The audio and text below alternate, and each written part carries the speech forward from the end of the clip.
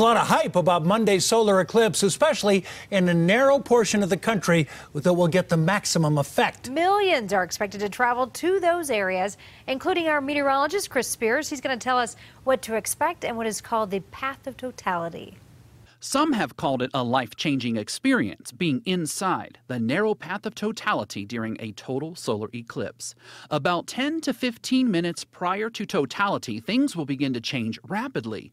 An eerie darkness will fall with each passing minute. Shadows will grow sharper on the ground. Planets may be visible. The temperature will drop, and some animals will behave as if day is turning to night.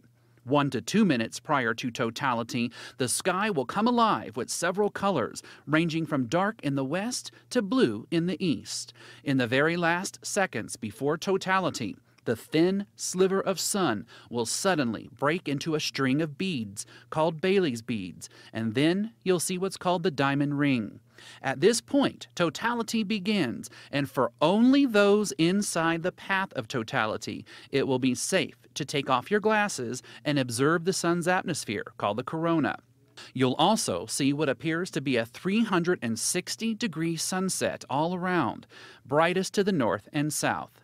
In less than 2.5 minutes, totality will be over, and you'll need to put your glasses back on, then watch the second half of the show, which is the first half of the eclipse in reverse.